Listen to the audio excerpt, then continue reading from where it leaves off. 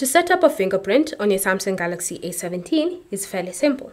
Just navigate to the settings app of your phone and then scroll and select the option Lock Screen.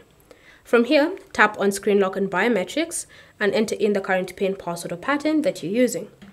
Next, under Biometrics, select Fingerprints and then you'll be prompted to now start creating your fingerprint. Bear in mind, if you don't have a PIN, password or pattern added to your phone, you will be prompted to create one before you come to this step. From here, just tap on Continue and then it will tell you where the fingerprint reader is. So it's on the side button of your phone. So just tap on Register and then go ahead and place your finger on the fingerprint reader like so. And just move it around in different angles as you wait for your fingerprint to be added to your phone.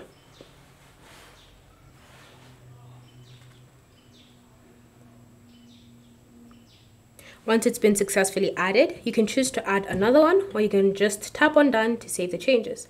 So now you'll be prompted to test your fingerprint. So just put your finger on the sensor like so, and it has been successfully recognized. So you can tap on Done to finish up. So now, whenever you're unlocking your phone, you have two options. You can choose to use the pattern or PIN or password, or you can just put your finger on the fingerprint sensor and your phone will be unlocked. Thanks for watching, and I'll see you in the next video.